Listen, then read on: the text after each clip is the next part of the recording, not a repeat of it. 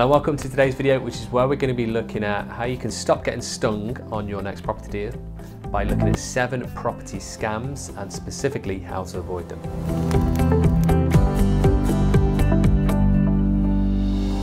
Okay, so number 1 is risks and reward. So if you're looking at property deals that have returns that are far too good to be true, that can sometimes be the sign that a property deal or an investment is not really all that it seems. So to give you some idea, when we're looking at property deals, there's some general rules of thumb. We try and target buy-to-lets that are around 8% plus rental yields where we can. Now, some city centre locations it's going to be slightly lower just because of the higher prices of the properties, and you might get buy-to-let yields at around 6% plus for those locations. And if you're really keen on that area and you like that tenant profile, then that can be a good aim to look at. So that's straightforward buy-to-lets. Now, when we're looking at other types of strategies, we also look at things like HMOs, which is a houses of multiple occupation, and returns for those types of deals can sometimes be around 12% plus gross rental yield. That's what we look for generally across the board. Now, you'll get lower value areas that will give you much higher yields than that, but we want to try and focus on good quality locations as well. So that's why we target that 12% plus range. If you look at development projects, typically we try and target about 20% return on investment, so around a 20% net return for any development deal. And that's after all costs, all of the refurbishment, the buying and selling fees. At the end of the project, we try and target about 20%. So that gives you some generic rules of thumb to consider.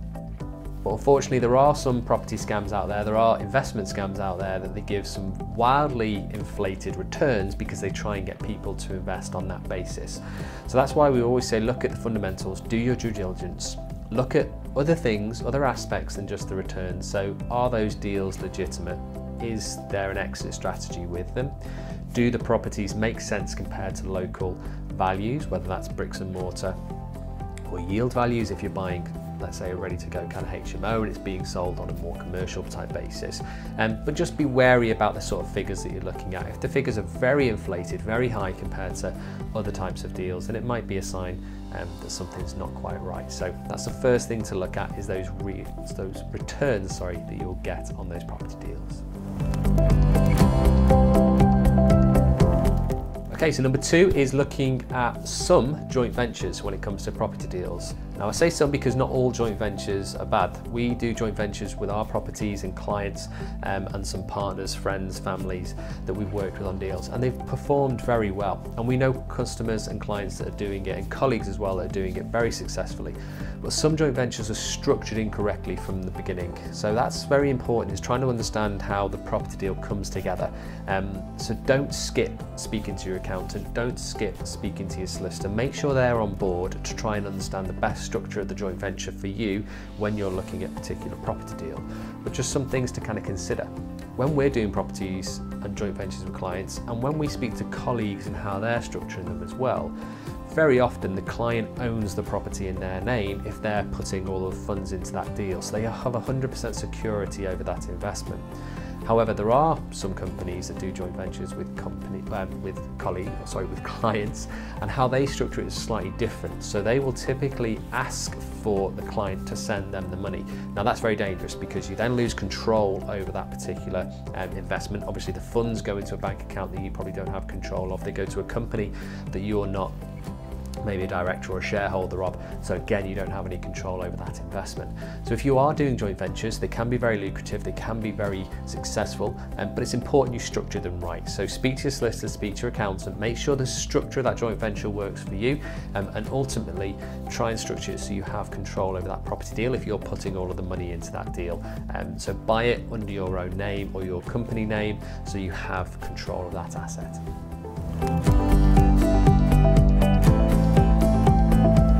Okay, so number 3 is looking at deposits and how you specifically reserve a property when you've seen one that you like if you're buying through a property source or an investment company. Now the reason why this is important is twofold. One is the amount you're paying as a deposit to reserve that particular property, and two is how that deposit is paid, structured, secured, how it goes towards the deal or not.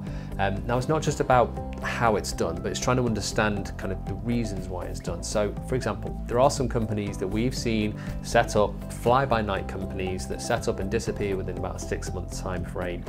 And typically what they do is they charge quite large deposits, reservation fees, for customers to reserve a deal that doesn't really exist or that might not be a true property, that they're selling on fantastic yields or fantastic location, whatever it might be, that is their selling point, but that property isn't real, it doesn't exist.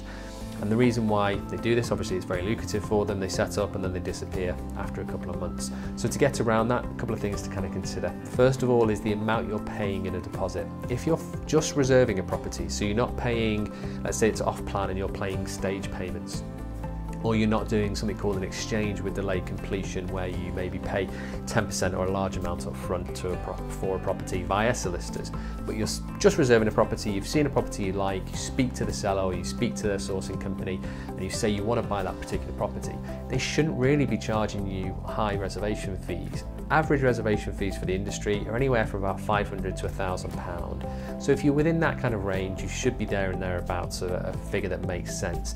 Anything wildly above that, then you want to start to question why those reservation fees are so high and try and understand what it is you're reserving in terms of what stage of the process you're at. As we mentioned, if you're doing an exchange with delayed completion, for example, it's a slightly different process than just a simple reservation of a property that you've seen with a company. So that's the first thing to consider. Second thing is how it's secured. So some companies charge that fee directly and you will pay them directly under set terms and conditions. Now that's absolutely fine as long as those terms and conditions outline when you get that deposit back or when that deposit is payable and retained by the company. So for example, if the seller pulls out of the deal, will you get your deposit back? And is that outlined in the terms and conditions? That's a situation that's completely out of your control as a buyer, so you shouldn't be penalised if that happens. So it's important to understand that structure. The other reason why terms and conditions help is to see where that deposit goes. So are you paying it to the company and it stays in their customer account or client account, or are you paying it to a solicitor or to an escrow company? Either of them is fine as long as those terms and conditions outline, as we said, the reasons when you might get it back, or if you don't get it back, the reasons why it goes to the company. So that's important to consider, is how you reserve those particular properties. Make sure you deal with companies that are legitimate, have some internet presence ideally, that have been around for a long time, that you can check on that company, speak to previous customers of theirs maybe, look at previous developments of theirs, so you know that they're an established company and they're not going to disappear in a couple of months' time. And as long as that deposit structure is right, as long as you're paying the right amount, it's not too high, and as long as it's being secured in the right way or it's being paid in the right way with terms and conditions, then you should be protected.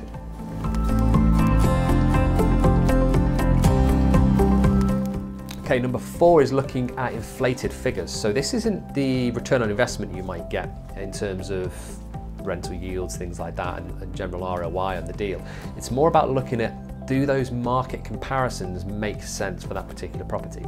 Now this happens very often with, certainly overseas stock can be fall into this trap where it's hard to try and understand local valuations, but it does happen with property deals around the UK as well, with some companies where you look at the local comparison figures and you compare that to the property that you're considering buying, and the figures are quite widely different. So it's important to understand the price of the property that it's being kind of marketed at, the price obviously you're paying if that's different or if it's the same, and then what the local comparison properties are on the market for and also selling for. So whether that valuation is close or real. Not just for sale prices, but also for rental values. Very often you can see properties that are sold that anticipate a rental amount, let's say £600 per month, but the actual local market rent is maybe only £500 per month. And that's very dangerous when it comes to doing that particular deal. If those rentals aren't the same, and then you purchase it and go to rent it out and you're receiving a much lower income, then that can be very worrying on that particular deal for you, because obviously it's going to affect your income over a period of time and the figures will look a lot different than what you'd originally anticipated. So a property scam, unfortunately, that some companies do try is they will inflate the price that they say the market value is for the property, or inflate the price that they'll say the potential rental yield is for the property. So it's very important to do your due diligence. Speak to local agents, local letting agents. Understand your own comparisons and properties that are on the market, properties that have sold, properties that have rented and are currently being advertised for rent. Try and get a grasp of those figures. Make sure they're in line with what the property deal is you're looking at, and you should be okay. You should make sure you're in the right ballpark and looking at the right kind of figures. Okay, so the fifth property scam is unfortunately companies that sell sort of refurbishment type products or properties that require a large scale refurbishment, and they do that as a package deal for you. There's unfortunately some scams in and around that part of the industry. Now, it doesn't mean that particular strategy or way of buying a property is wrong. It's just important about trying to understand how it should be presented and the type of deals that you should get involved in if you are looking at that. So the issue here is the type of refurbishment that's being done in terms of the amount that you're paying for the refurbishment and when you pay those payments. So some companies charge a upfront fee as like a package deal for the property, and they'll say, okay, well, you make a payment for us not just for sourcing the property but also for the refurbishment, and the refurbishment could be 40,000, so we want 20,000 or 40,000 on day one, again, which is very dangerous. You shouldn't be in a position where you're paying for a full refurbishment on day one on any property that you're considering, because it should be staged. There's no real reason why you should have to pay all of the refurbishment costs up front on day one. That doesn't happen even with new build developments, doesn't happen with conversions, and even smaller scale refurbishments. If you're doing something that's going to require work on the property, you should be able to make stage payments for it. So if a company is saying that they require all the money up front for the refurbishment, and just be a little bit concerned on that and try and understand why, and see if you can make it in stage payments. So for example, how we work with our refurbishment companies is we typically pay on stage payments once per week. So they will do the week's work, we'll then assess it during that time frame. So we usually go on site twice a week, once usually either the beginning or the middle of the week to see how things have started off, and then once right at the end of the week to sign off that week's worth of work, and that's when we'll make payment. It's very important that you pay quickly to make sure you keep the development and refurbishment teams on side, but stage payments should be the norm within the industry. So certainly look at that if you are looking at refurbishment or conversion type projects. The sixth property scam or investment scam, unfortunately, is land, and this is very prominent in times of either recession or growth, when people are looking for alternate type of investments and maybe something that's a bit different than the norm. And what you tend to find is a lot of companies, well, not a lot of companies, but some companies set up and sell land as development land or property or land that you could potentially develop at some point in the future. So it's very speculative. So you'd buy now with the ambition that in maybe 5 or 10 or 15 years you may get planning on that land. Where this sometimes becomes a scam is that they're selling land that's greenbelt, and that really has no potential opportunity or chance to get planning permission on it because it's possibly protected. Also land that's being sold at a slightly higher value, or certainly sometimes a much more higher value, an inflated value, without planning permission than what it should be with planning permission. So some companies will sell land and say, okay, well on this land you could build a apartment building or a small housing estate or one particular property, depending on the size of the land. And they'll sell it or market it at a rate that's with planning permission. So property or land, sorry, with planning permission is valued differently than land without planning permission, because sometimes that planning permission can be hard to get, so there's much more value in having that planning permission.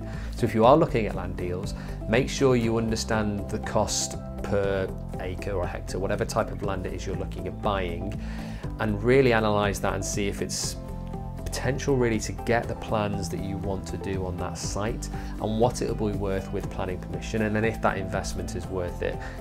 It's very often easier to look at land with planning permission in place, and then you cut out a lot of the risk that might be associated with that. But if land is your thing, if you want to start looking at land development sites, just be aware of the different values essentially of what land should be with planning permission, what land should be kind of without planning permission in and around that local area, and also what the potential likelihood is of getting planning permission for that particular location.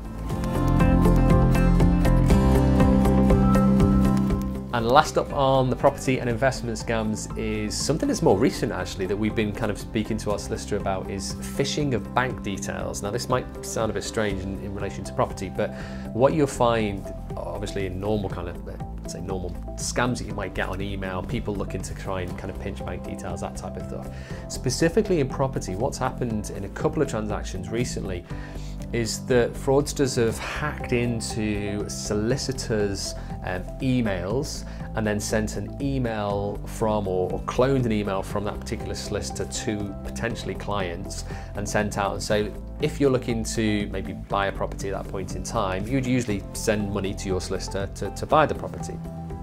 So you will make a wire transfer from your account to the solicitor's account to allow that purchase to happen. That's completely normal. But what the fraudsters will do is they'll hack that, send an email through to the client and say, sorry, there's been a change of bank details, can you send it through to this account instead?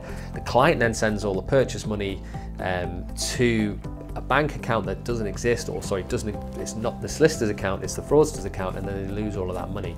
So that's something that's more recent. It's not wildly prominent, as in it's something that you shouldn't be worried about it to the extent that you don't do property deals, but it's something you should really have a conversation with your solicitor, and just before you make a bank transaction, speak to your solicitor about it over the phone rather than just relying on email. That way you should try and overcome those particular issues that some buyers are experiencing at the moment, where they might get a phishing issue from a fraudster saying, look, here's new bank details, and then that money goes disappearing. So obviously that's a very big cost if that happens. It's a lot of money to kind of lose on a transaction.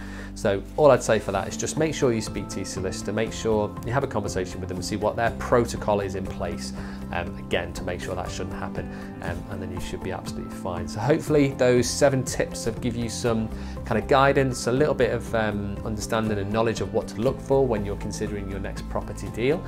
Any questions on this particular video, feel free to ask in the comments below. More than happy to help, and look forward to catching up with you soon. Take care. Thank you for watching this video. If you like this content and you'd like to join our free online property training course, we've got a link for it on this page. And in there we cover a range of different property strategies to help you get started, either building a long-term property portfolio or creating a cash-flowing property business. We also look at ways to increase your return on investment with any of the property you're maybe considering. And we also have a couple of cheat sheets and downloadable documents in there as well. Simply click on the link to join the free training course today.